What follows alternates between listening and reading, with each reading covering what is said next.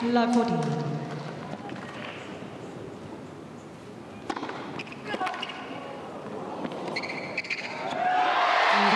Second match session. Roberta Vinci, 4-6, 7-10.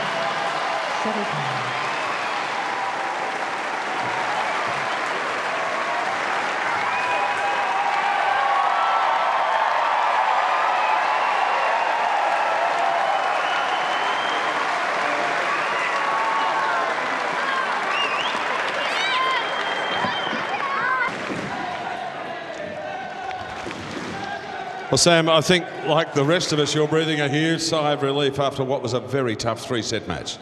Yeah, definitely a bit of relief there. But look, it was obviously really hot today and had some stages where, you know, you're kind of not playing so well and not feeling so good, and then you're able to bounce back. But yeah, in the end, I'm really happy with the win, and thanks all you guys for sticking around and cheering me on. I love it. Thank you. Early in a tournament, but are these the sort of matches from a player's perspective where all that training, all that hard work, acclimatisation, it pays off when you have to play three sets against a player like Roberta Vinci? Yeah, absolutely. I mean, that is why you train all the time, but playing a 2.5-hour match is a lot harder than a 2.5-hour training session. So, yeah, look, but it's all part of it, especially at the start of the year. It's great to get a lot of time on court, and that's what I'm getting, and I'm getting a win, so that's even better. You look terrific. Do you feel physically you're probably fitter than you've been for some time?